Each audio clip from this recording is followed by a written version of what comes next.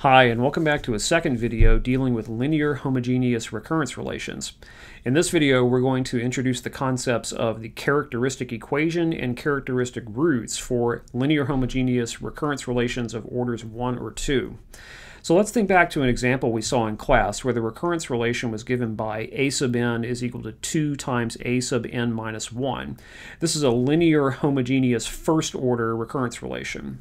We saw that a closed form solution to this recurrence relation was a of n equals 2 to the nth power.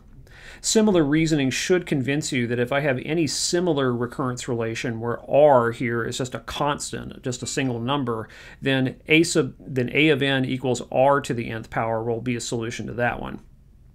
So building from this, what happens when we have a linear second order homogeneous recurrence relation like this one? You should first check to see that just peeling off the numbers and making exponential functions out of them, which worked for the starter example, does not work here. These two things are not closed formula solutions to the recurrence relation. However, maybe there is some number out there, let's call it r, such that a of n equals r to the nth is a solution. So we're going to make this guess and then see what would have to follow.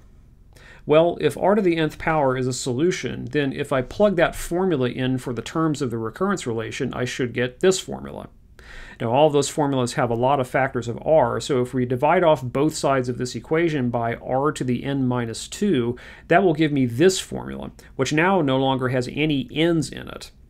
If I get all the terms onto one side of the equation, I see an equation that would not be out of place in a high school algebra class.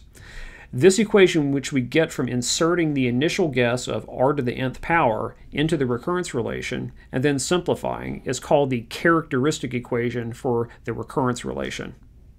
Here are a couple more examples. The first one is a simple first order recurrence relation.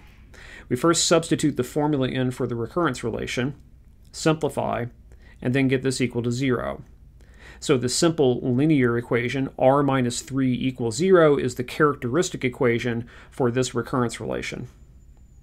The second example here is a linear homogeneous second order recurrence relation. Substitute the r to the nth power formula in for the recurrence relation, then simplify, and then get this equal to 0. The quadratic you see here is the characteristic equation for this second order recurrence relation. One last concept for this video is the characteristic roots for a recurrence relation. These are just the algebraic roots of the characteristic equation. That is what you would get by actually solving the characteristic equation once you've set it up.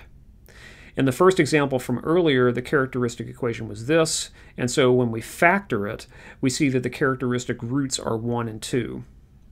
In that simple first order example from the last slide, we have this characteristic equation, and so obviously the characteristic root, there's only one of them this time, is r equals 3. Again, there's only one of these because this was a first order recurrence relation. Generally speaking, a second order recurrence relation should have 2 roots, although in some cases those roots may be a single root that's repeated or 2 imaginary roots. Now, the last example here gave us this characteristic equation, and by factoring the characteristic equation, we see that the roots are 3 and 2. Finally, note that not all quadratic equations can be solved easily by factoring, as we know, and so sometimes we may have to use the quadratic formula to get at these characteristic roots. Thanks for watching.